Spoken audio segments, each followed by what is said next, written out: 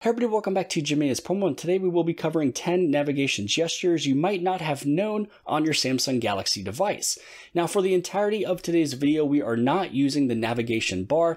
For me personally, I feel that is outdated. I am using gestures, and if you are somebody who still uses the navigation bar, I just highly suggest just to try it out for a day or two. You'll probably find that you get used to it, and it's much easier, faster, and more fluid. Now to turn this on, just scroll down inside of those display settings, hit on navigation bar, and select swipe gestures. It'll take away your buttons on the bottom. It kind of opens up the screen just to view a little bit more. And then the two things I would suggest is to turn off the gesture hint, and then turn on, if you have it, switch apps when hint is hidden, because we will be going over one of these really cool things here, which is where you can switch applications by swiping on the bottom. So now that you have done that, let's go over the first hidden feature, or the first hidden navigation, and that is dealing with the one-handed mode. Now, when it comes down to the one-handed mode for the gestures, all you have to do is swipe down on the very bottom. And the best thing I can mention is where you see the top of all of these applications on the bottom, you basically swipe from it. So you can see that I can swipe it on the second, third, and fourth icon, but when it comes down to the first one, it actually pulls down the notifications panel. If I swipe down on the camera, it also pulls down the notifications panel, and that's really just because it wants you to swipe in the middle of the screen. Now, if you go inside of my settings, my home screen grid is 5x6. So I have 5 icons on the bottom, and I like this little screen grid because it shows more applications on the real estate. If you go down over here, you're just kind of wasting space with larger icons. And again, it wants you to swipe down from the middle of the phone, which is going to be the middle 3 applications. So anytime that you would want to go inside of one-handed mode, you can switch it from left hand, right hand. You can also make the screen a little bit bigger if you want to. So if you're trying to use a full screen application that's just kind of too far for your thumb, all you'd have to do is simply swipe down on any of these little icons on the very bottom. Then it's going to pull up one-handed mode. Now, just so you guys know, if you do swipe a little bit above it, it's just going to be their notifications panel if you turn it on. Now, if you do not have your one-handed mode turned on, just make sure you go inside of your settings. You're going to scroll down to where you see advanced features. And then inside of advanced features, you can see one-handed mode, and you just have to toggle it on. And because we're inside of gestures, it's going to be gestures right there. So again, swiping down from the middle. Now, the second hidden gesture is the one that we're talking about from before, which is where you're able to swipe on the bottom to go to your previous application. So you can see here, I'm swiping on the very, very bottom, and it's pulling up the very next application that I was using. Now, as you first start off, you do have to swipe from the left to the right. So this will pull up your recent applications. Now, you can also go back if you wanted to, as long as you started to open it up.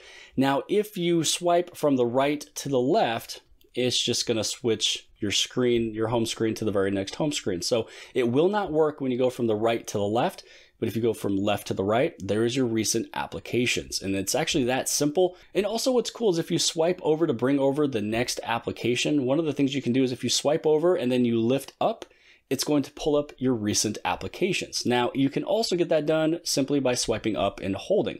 So as we mentioned before, if you are brand new with swiping, if you swipe up once, it'll take you to the home screen. If you swipe up and hold, it's the recent apps. This next one will help out inside of your contact list. So if you go inside of your contacts, pretty much all you'd have to do is if you want to find somebody super quick, you can see all of those dots on the right-hand side. These are letters. So all you'd have to do is press and hold, and as you swipe, you can actually go through your entire alphabetical list super quick. But if you don't want to swipe, as you can see, we are swiping up and down, you can simply just tap on any of these letters right here to bring up that letter. But again, it is kind of hard to actually see all these letters. So all you'd have to do is just swipe up and down to find that letter alphabetically. Then you're able to find the person and send them a text or call. The fourth gesture that we'll talk about is inside of the camera, and all you have to do is just simply swipe up or swipe down, and you can change if you're using the front-facing or rear-facing camera. So since we're inside of the camera, I'm going to throw in one additional. So this is the hidden gesture 4.5, and that is by moving your little shutter button. So all you'd have to do is maybe you're holding the phone the way that you're holding onto it. It's very awkward. You can't really reach the middle of the phone. All you'd have to do is just swipe up on this little shutter button right there. You don't even have to do a long press and hold or anything like that. You literally just swipe up, and then now you can move this anywhere you want to, and then that is your additional extra shutter button. Oh yeah, and if you guys are brand new here at the channel, Jimmy is Promo, you appreciate these tips, tricks, tutorials, and the latest information on your Samsung Galaxy devices, make sure you guys hit on that subscribe button as well as the bell for notifications to get notified for all future videos. Gesture number 5 is dealing with the recent applications. So what you usually do is when you're swiping through, you just kind of click on it, you open it up, you use it, or maybe you want to get rid of the application. But if you want to open it up again, you just swipe down. So there is 2 gestures you can use with the recent application. The first one is swipe up to get rid of, swipe down to open it up. Gesture number 6 is going inside of your gallery, and if you watch one of your videos, so originally when you're playing with and watching some of the videos on your phone, it's actually not inside of the video player. Now, if you were to tap here, you can open in video player. If you actually don't have the video player, you're able to download it for free off of the Samsung Galaxy apps. But here is the full video player that was normally there from Samsung, but I feel like when you look at their gallery now and you watch videos, it's kind of a lighter version of a video. But what you can do here is you can swipe up on the right hand side to either change the volume, and then on the left hand side you are able to change the brightness. And then if you were to swipe right or swipe left, you're able to change the direction of the video. So if you needed to fast forward, if you wanted to rewind, again, volume up, volume down, brightness up, brightness down. So this was originally always within the Samsung video player for many, many years, for the last 10 years at least. But for some reason, when you watch regular videos inside of the regular gallery, it's one of these lighter versions here and you cannot do it. This basically swipe up takes you into the details of it. So there's really nothing that you can do with the left and the right. It just kind of switches. I kind of wish Samsung would automatically have the video player option here just because it gave you more options, even though it's just a little bit heavier of an application. Gesture number 7 is dealing with your notifications panel. So as you noticed from before, when I was showing off with the whole one-handed mode, if you swiped down on the ends or really swipe down anywhere, it doesn't even matter where you are. Now, if yours is turned off for some reason, I remember it used to be off by default, but now it's actually on by default. Really, all you'd have to do is head inside of your home screen, press and hold, hit on settings.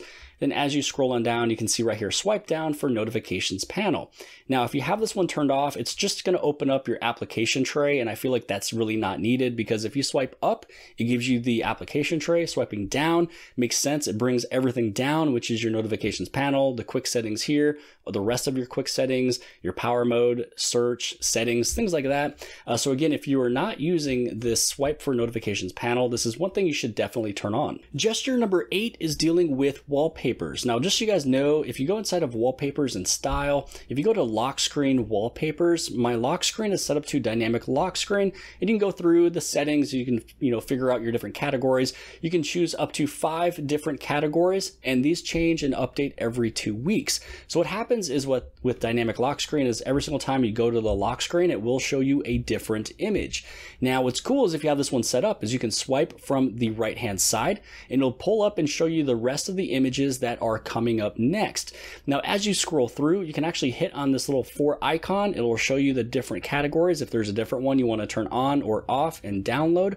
Also, what you can do is when you are going through these images, let's say that we go through and there's one that we find that we're not really too keen of. You can hit on those 3 dots and you can go to hide this image. So in this way, when you're going through your home screens, in the future, those ones will not show up.